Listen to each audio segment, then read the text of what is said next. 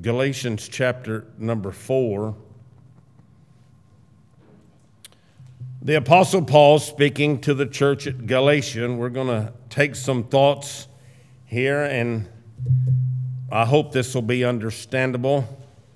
Now I say that the heir, as long as he is a child, differeth nothing from a servant, though he be Lord of all, but is under tutors and governors until the time appointed of the Father. Even so we, when we were children, were in bondage under the elements of the world. But when the fullness of time was come, God sent forth his Son, made of a woman, made under the law, to redeem them that were under the law, that we might receive the adoption of sons. And because you're sons, God has sent forth the Spirit of his Son into your hearts, crying, Abba, Father. Wherefore thou art no more a servant, but a son, and if a son, then an heir of God through Christ. I hope you'll underscore the phrase in verse 4 and in verse 6, God sent forth. Our Heavenly Father, I pray you would bless us tonight with an understanding of these thoughts and help us, I pray in Christ's name. Amen. Title of our message, The Great Commissioner. Now we've heard the Great Commission, go into all the world and preach the gospel to every creature, teaching them to observe all things whatsoever I've commanded you, and lo, I'm with you always, even to the end of the world, end of the earth. So we understand the Great Commission. I want us to look at this idea of being sent forth. In verse 4, but when the fullness of time was come, God sent forth. And then in verse 6, because you're sons, God has sent forth the Spirit of his Son. First we see, I want you to notice in these cases the obedience of those who were sent. All right? God sent forth his Son. We see that in verse number 4. He sent Christ. This is a faithful saying, worthy of all acceptation, that Christ Jesus come into the world to save sinners, of whom I am chief. 1 Timothy 1:15. You get to the crucifixion, John 19:30, Jesus said, I've had all of this, I can stand. No, he said it's finished. He obeyed the Father. He did all that God sent him to do. 2 Corinthians 5:21, for he hath made him to be sin for us, who knew no sin, that we might be made the righteousness of God in him. So God sent forth his Son. But now look in verse number 6. And because ye are sons, God has sent forth the Spirit of his Son into your hearts, speaking in tongues. No, that's not what it says. It says crying, Abba, Father. The evidence of having the Holy Spirit is you live as a child of God, not that you speak in tongues. Get everything in perspective and in context, and that's all you're going to come up with. All right?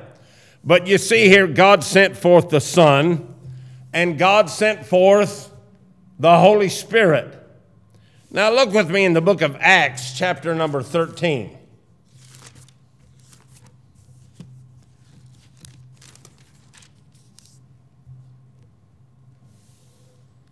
And verse 1, 2, and 3. Now there were in the church that was at Antioch certain prophets and teachers, as Barnabas and Simeon, which is called Niger, and Lucius of Cyrene, and Manaen, which had been brought up with Herod the Tetrarch, and Saul. And as they ministered to the Lord and fasted, the Holy Ghost said, Separate me, Barnabas and Saul, for the work whereunto I've called them.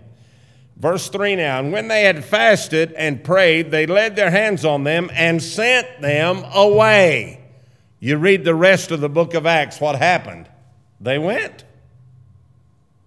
They obeyed.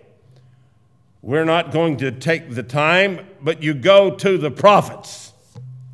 And what happens? God sent Elijah. And what did he do? The Bible said, and he went and did. Go here, go there. And he said, I've prepared for you there. I prepared for you there. I prepared for you. And Elijah went. Yeah, he had the mishap there with Jezebel. God said, Elijah, what are you doing here? But you notice most of his life he spent going there. God sent him and he went. The other prophets, the other messages, you see they were commissioned of God to go to such and such places, and they went. Now look with me in the Gospel of Matthew, please, chapter 10 and verse 16. The purpose or the direction of the message tonight is that we would understand we have been sent. This commissioner that sent the Holy Spirit, that sent the Lord Jesus, that sent the prophets, that sent Abraham out of Ur of Chaldees, that sent Joseph into Egypt, is the same one that has commissioned you and I. What I would like for me to do for me, and what I would like for you to do for you, is how are we doing with our commission? Are we as obedient as these others? In Matthew chapter 10, please, and verse number 16. Behold, I send you forth as sheep in the midst of wolves. Be ye therefore wise as serpents and harmless of doves. But beware of men, for they will deliver you up to the councils, and they will scourge you in their synagogues, and ye shall be brought before governors, and so on and so forth. I draw your attention again to Fox's Book of Martyrs, and you'll read that this happened. God sent them forth, and many of them lost their lives. All right? But God commissioned them. Look with me. You see the same verse in Luke chapter 10 and verse number 3. All right? Luke chapter 10, verse number 3. Go your ways. Behold, I send you forth as lambs among wolves. Isn't that something? Lambs among wolves. I had a man in the church, Bible Baptist Church in Oil City, Pennsylvania. He had about a half or 3/4 acre pen with an 8-foot tall fence around it. In that fence, he had a gray wolf, 100% gray wolf. He had it since birth and raised it. We were going up there. They lived way out in the country, and so we'd go out there to their place sometimes, just have fellowships and picnics or whatever. We went out there, and there was a 4-year-old boy wanted to go see the wolf, but you had to go through certain times you had to go through some tall grass, and some of it had some stickers in it. So he wanted me to carry him. So I picked up this 4-year-old boy, and I carried him up to the pen where the wolf was. And then John, who's a Pennsylvania state policeman, he said, no, don't carry him up there. I said, why is that? He says, I carry roadkill, deer carcasses and up there, and because when I carried the little boy up there, here comes the wolf up to the fence. He's real excited. He wasn't glad to see us. He thought it was something to eat. You say, where are you going with this? You like it? This wolf was 178 pounds. And I thought, it was just, he said, this same police officer raised German Shepherds. And he said, I keep him in that pen because if he gets out, he said he'll make quick work of all those other dogs. He'll just because he can. They are just natural killers. Wolves are. And that's what God has sent his children out to. But God says, fear thou not, for I am with thee. Be not dismayed. I've sent you out amongst wolves, but fear not. Isn't that something? I'm asking myself, I'm asking you, how obedient are we to the commission that God has sent us? Look with me, please, in the Gospel of John, chapter 20 and verse number 21.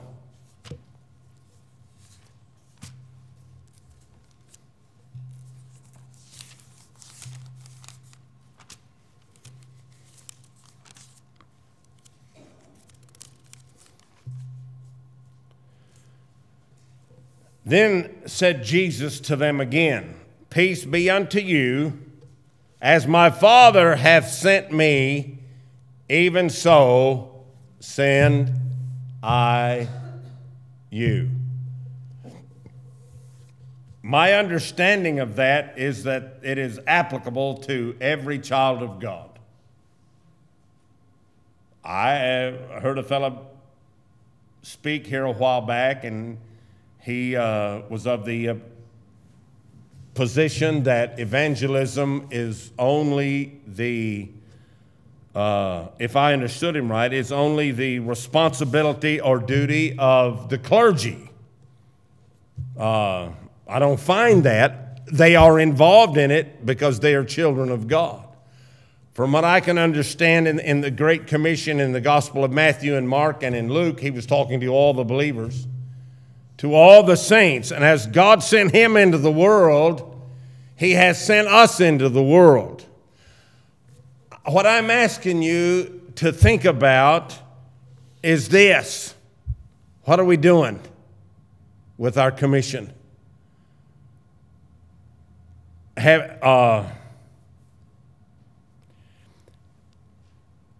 We used to sing a song, bring them in, bring them in, bring them in from the fields. How many of you remember that old song? Nearly everyone then.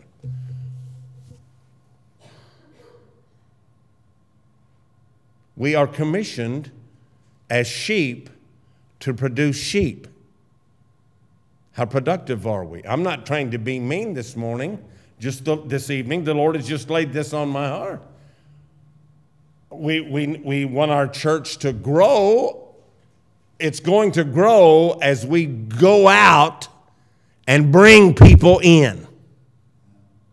Heavy on the we. May I define we as all of us involved in the effort. Because we, again defining we as all of us, have received this great commission. As the Father hath sent me, even so send I you. April 16th, 1972, God saved me by his grace. And I've shared this with you before. I tried to express my submission and surrender to the Lord as I would go anywhere he wanted me to go. And I tried to, at that time, pick out the worst place in the world I thought to go. And I told the Lord I would go, and it was North Vietnam as a missionary. But God didn't send me there. He sent me from Houston to Arlington. And I came to Arlington in 1973. The population sign said 90,000 people. I thought I was coming to a little country town because I was coming from Houston. And then look how it has grown. And all of these people, Brother Bryant and I were talking about it there, and we're both kind of scratching our heads because we've got the best part of 400,000 people. And I would, most of you know where the New Testament Baptist Church is. Between here and there, I wouldn't be afraid to say there's 20,000, 30,000 people, you know. And we don't have 200 in church between the two churches. Am I making any sense? Help me. Or we've got to ask ourselves, what am I doing with the commission that God has given me? And let's go out and bring people. He says, go out into the highways and byways and compel them to come in, that my house might be full. It's very interesting, this word compel. Convince them against their will. They're not lined up here waiting. We have to go persuade them. Knowing therefore the terror of the Lord, we persuade men. Well, I just wouldn't know what to say. I'm sorry, but that's not an acceptable excuse. Ephesians 6, verse 15, have your feet shod with the preparation of the gospel. We have to prepare ourselves. People cannot see and understand lest someone is sent to them. How shall they hear without a preacher? Romans chapter 10. You see, long about verse 14. And so God has given us this commission. Let me ask you something. Can you explain Isaiah 53 to someone? Like the man did there in the book of Acts. And he runs alongside the man in the chariot. And he says, how can I, understandest thou what thou readest? How can I understand except some man show me? And he took him to that part, and the Bible said, and he preached unto him Jesus. God commissioned him. Read the scriptures. Study to show thyself approved unto God. And then you just step out by faith. How did Philip know he's going to have to run down a chariot? But God enabled him to run down the chariot. Like one preacher said, God took him out of a great revival and to run down one fella. You see. The commission. I read, some of you can remember, a preacher used to be around years and years ago. When I first came to the college, he was a big name in the country. A fellow named John R. Rice. I read a pamphlet by him, and he brought a scripture passage to my attention just from that pamphlet that I've never gotten over. And it has impacted my every approach to the pulpit. But it ought to impact our concern for the unconverted around us. And that passage is Ezekiel chapter 3 and verse 17. And it impacted me so that I memorized it somehow. But it says, Son of man, I made thee a watchman unto the house of Israel. Therefore hear the word of my mouth and give them warning from me. When I say unto the wicked man, thou shalt die in his iniquity, and thou givest him not warning, the same wicked man shall die in his iniquity, and his blood will I require at thine hands. David prayed that he would be delivered from bloody hands. Paul said in Acts 20, I'm clean of the blood of all men. You see, God has given us a commission. We're going to be held accountable. One of these days, we're going to be examined. You say, preacher, I'm not trying to beat you over the head tonight. Really, I'm not. I'm trying to, can I use the word motivate? And encourage myself and you to get people to come to the house of God. My brother-in-law in Tennessee, he'll own up to it that he's not a theologian, and that guy's the beatenest cook I've ever seen. And he makes, I forget, 6 or 8 or 10 of them at a time, little loaves of poppy seed bread. I don't know if you've ever had it, but I literally sit down with a glass of milk and a carton of milk, pitcher of milk along there, and I'll eat one of those loaves all by itself. Oh, it's good. But he'll take that poppy seed out, loaves. Somebody's visited the church or somebody knows, and he'll give them a loaf of poppy seed bread. Or he makes pies and you know, I'm just saying, use what you can do. Use the efforts, the abilities that God has given you. You don't have, it doesn't say anywhere in John 20, go make poppy seed and give it out. That's not what God's telling us. You don't have to do what you can't do. But you can do what you can do. And God help us to be obedient to the Great Commissioner. Think about this. God sent his Son and he came. God sent the Holy Spirit and he came. God sent the prophets and they went. God sent the apostles and they obeyed. God has sent us. What are we doing? Let's stand together. How's that for a short sermon? Rare indeed.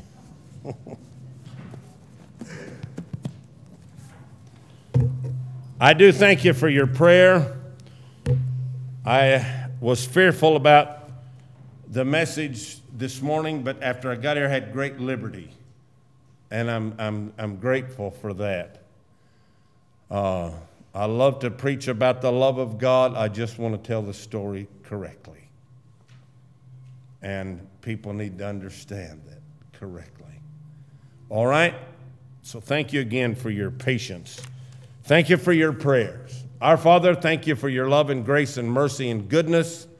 I pray you would forgive our sin, give us safety on our way home, and I pray you would give us mercy and compassion and help us, our Father, to see the needs of people we meet. I pray in Christ's name, amen.